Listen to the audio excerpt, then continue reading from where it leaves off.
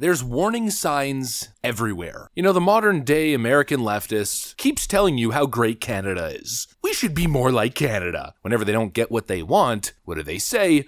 We're moving to Canada. Of course, Canada, the great liberal utopia, where words are illegal, where professors like Jordan Peterson are sent for re-education, where if you protest the wrong cause, your bank account will be frozen. They keep telling you that you should be more like Europe. Look at the UK. All right, well, leftists, I'm looking. And what I keep seeing in the UK is that these Brits didn't heed the warnings of George Orwell's 1984. They didn't take it seriously enough. And now across the country, it seems like people are being arrested or harassed by police. For what exactly? Thought crimes. For saying the wrong words. For hurting people's feelings, for being on the wrong side of an issue, or being on the perceived wrong side by the government. We should be more like the UK, we should be more like Canada. Yeah, how about no? How about never? How about let's not join this slow march into leftist authoritarianism? We got another clip coming out of the UK where a woman is being, I think it can only be described as harassed by police for praying in public and protesting as a pro-life advocate. We got some stuff to get into. Let's roll the tape. All right, folks, if you ever want to see a descent into dystopia, this is what it looks like. Are you here as part of an organised protest?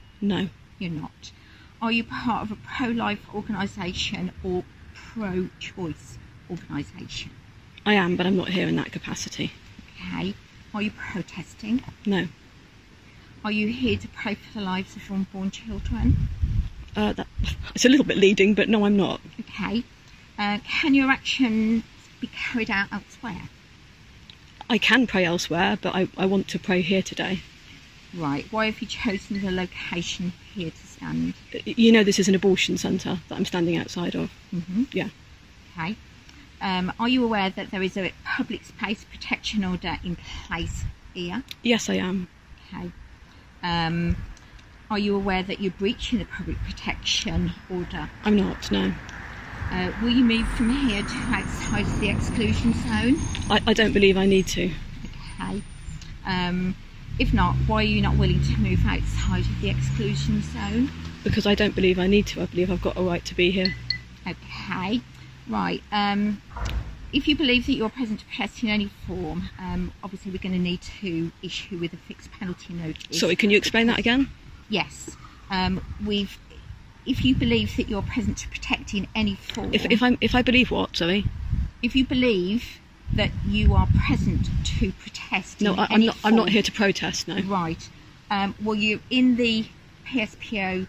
You're breaching it. So I'm in the zone. Yes, but I'm not protesting. Yeah, so you're going to be given a fixed penalty notice today. Okay. That'll be given to you with the offence and failing to comply with the Public Space Protection Order under the Antisocial Behaviour Crime and Policing Act 2014. And my colleague's going to issue with the ticket. Just to make it clear, I'm not protesting. Okay. But you know you can't be here.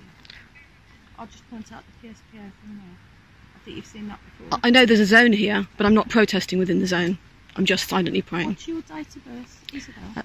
You know, I can't even believe that this is a thing. What you are watching there is government resources, taxpayer dollars, being spent to show up at somebody's home, interrogate them over their personal religious and political views, and their mere peaceful presence at a protest where they prayed in public. That is insane. There's no other way to say it. The fact that this is even happening should shock you to the core. It's an overreach of power. This is what happens when you give the government too much power. This is what happens when the government forms a million different frickin' useless departments to regulate, control, and censor. This is what Democrats want. Frankly, this is the Democrat wet dream. This was the intention of Joe Biden's little Ministry of Truth experiment that backfired spectacularly. And this is also where you're headed. Oh, don't you think that's a little bit of an exaggeration? No, it's not. Pay attention. Look what is happening across the Western world. This would have been unfathomable to even suggest a decade ago. You know, liberals used to be the staunchest of free speech advocates. Now this is what they advocate for, and this is what they're implementing on a policy level. If the United States Constitution didn't exist, to be completely honest, we'd probably already be seeing stuff like this in places like California and elsewhere. You know, it's like I always say, the rhetoric has gotten so insane. There's this sort of LARPing that's happening on the left side, where they've been convinced, or they've convinced themselves in their own mind, that they're fighting against some sort of great existential evil, and that's the basis of their justification. Censorship is justified because they're fighting evil. Yeah, what evil are you fighting, stupid? A random Christian woman who prayed on the street and happened to participate in a protest? Or with the last incident that we covered in this dystopian hellscape known as the United Kingdom, the whole lesbian Nana controversy, where a massive group of police officers stormed a woman's home and arrested a young autistic girl for telling a female police officer that she reminded her of her lesbian Nana. They treated it as some sort of hate crime, or, of course, the right way to describe it, wrongthink, criminal speech, and they dragged her out of her home. Of course, this was the officer in question. Oh, and by the way, once again coming out of the UK, that officer has been spotted once again pepper spraying protesters in the face.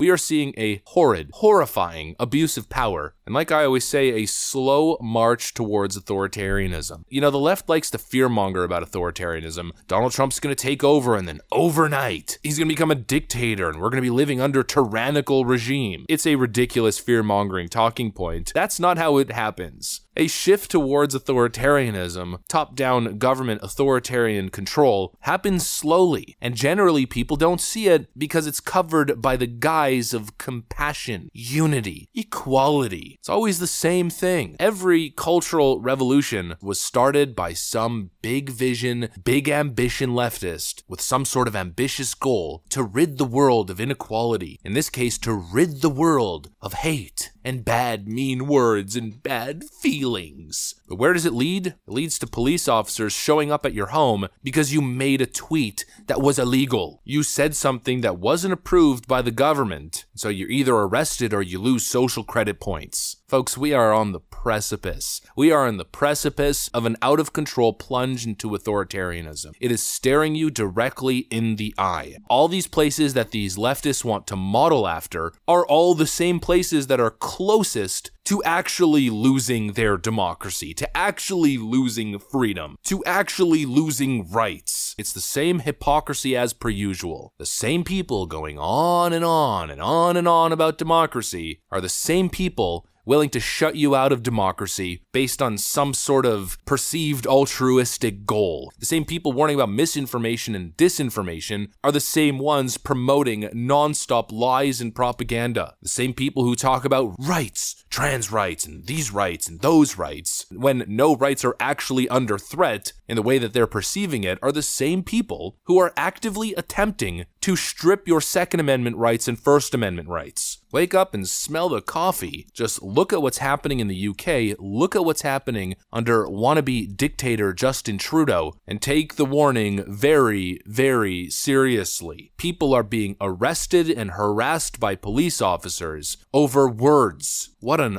awful, awful country. Anyways, that's what I got for you guys. Hopefully you enjoyed it. If you did, make sure to leave a like and possibly subscribe. Thanks for watching, and I'll see you on the next one.